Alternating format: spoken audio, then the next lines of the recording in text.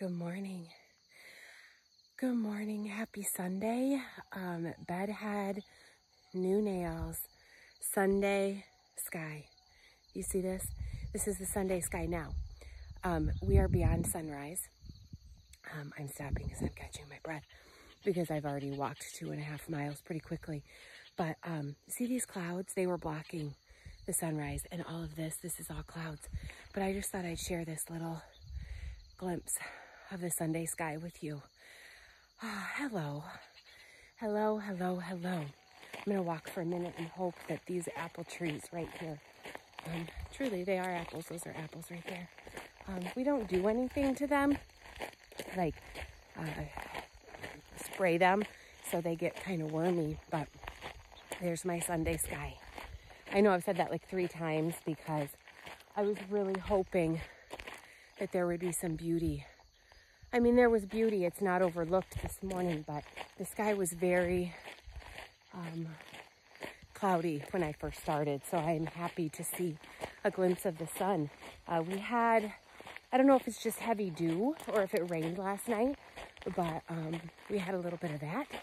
You're going to see my barn there. There we go. So the sandhill cranes are in the field. It's pretty. It's very humid this morning. Very humid. But it is beautiful. It is cool. Although I was so humid that I had to take my jacket off. But I wanted to come on here, not for a real long trail talk with Tamara, but just I wanted to tell you something fun that our family did Friday night. So a few months ago, maybe even last summer, my grandfather gave us a tent that had never been opened. But let me just tell you this. It was a 45th edition of some man conquering Mount Everest in 1953. So let's do the math. 1953, 45th anniversary edition. And this was the tent that had never been opened. It was a 22-year-old brand new tent. So we decided, I gotta switch my arms because I did my arm workout last night and these arms are like, girl, give us a break. There's my house. Anyway, so it was a 22-year-old tent. So we opened it not knowing what to expect. But Charlotte had asked me in the pool the other day if she could do something called a 24-hour challenge. She wanted to stay in the pool for 24 hours. I was like, our skin is not designed for that. We are not dolphins. We are not sea creatures. We are not designed for 24/7 pooling, water, living. So anyway, so I said, well, what if we, not 24 hours, but what if we see if we can stay outside all night long? Let's start with that. So we got the tent set up Friday afternoon. And I had, this is going to sound really, I don't know, silly, but I don't have any air mattresses or cots. Here, look at that. So pretty. It's not the same effect. I don't have any cots or air mattresses, but I had 2 twin mattresses in storage from tearing down the guest room and creating a dedicated office space for my work at home. So we got these 2 mattresses, stuck them inside this 4-person tent. I mean, it filled the whole thing, but it was fine. We cooked dinner over the campfire. We made popcorn over the campfire. We even had s'mores. Let's just say all my weeklies were spent. But it was worth it. It was worth it for her. It was a memory I wanted to make with her. And we hadn't really done that. Maybe we've done campfire, we've done like fire cooked dinners in the fire ring, but not the whole thing. And we watched a movie in the tent, and we did sleep in the tent. I am definitely more of a Hilton hotel girl. We slept out there. It was very loud. You know, it's country, so it was very loud. There were, we set it up in our backyard. We had a pear tree. We have a pear tree in the backyard, a Bartlett pear, which I do get pears off of that. Some years they're really, really good. And, but we were laying there and I was like, what is that noise? There was a baby possum in the pear tree. Oh, this is pretty. It's the sun on me. Look at the clouds back here. Isn't that pretty? Oh, okay. So there was a baby possum in the tree eating pears. When Jack realized we were outside sleeping, he was like, what is going on in there? What are you guys doing in there? Why are you in the tent? And so, and then he wanted to like climb up on the screen windows of the tent with his claws. So we were like, no, get out of here.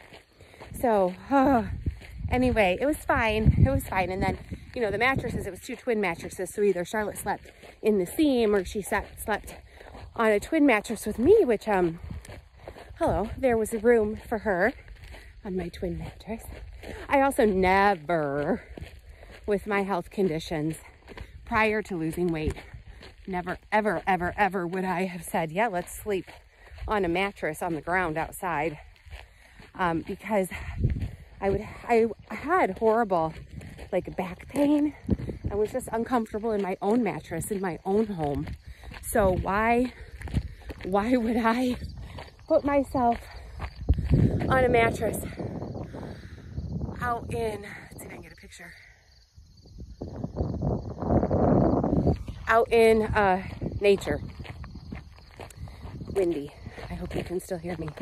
Okay, so anyway, so we did that, and but every time somebody moved or turned over, the mattresses bounced. Mattresses is what I was trying to say. Mattress and bounced together. But and then it was very hot at first, very hot, and I was slightly miserable. And then, of course, it cooled off a little bit during the evening. Gosh, it's pretty out here. These big, voluminous clouds. The sun, again, I know you're like, girl, the sun, we know, we get it. The Sunday sky. But look at this big cloud here. And all the colors. Look at all the colors in that shot right there. You see that? So pretty. So pretty. Oh, we have baby ducks in our not pond. This thing right here, this area right here, there, is like wetlands. I think I shared with you guys, we took our little boat in the spring when everything was melted and the water had not receded. We took the boat out there, but it's more like a marshy area, but there's ducks in it. There are babies. It's our first ducklings. So that was kind of fun and cool. My sunflowers are blooming in my garden back there. Don't know if you can see them. I kind of love this time of year where it's just like summer stretches her legs and takes a deep breath, and I don't know, that's how I view it. So anyway, so we slept in the tent, but the temperature dropped during the night and we were cold, and we had left the little window zippers open. So then like some dew kind of settled on us. So now we were cold and a little bit dewy. But it was neat because I woke up like I normally do, or am programmed to do at sunrise. So we had a little peeky view of the sunrise. Charlotte woke up and she saw it too. And then I got up and I didn't walk because I had slept horribly, but I got up and made breakfast for everybody and brought it up to the tent. And we had a memory.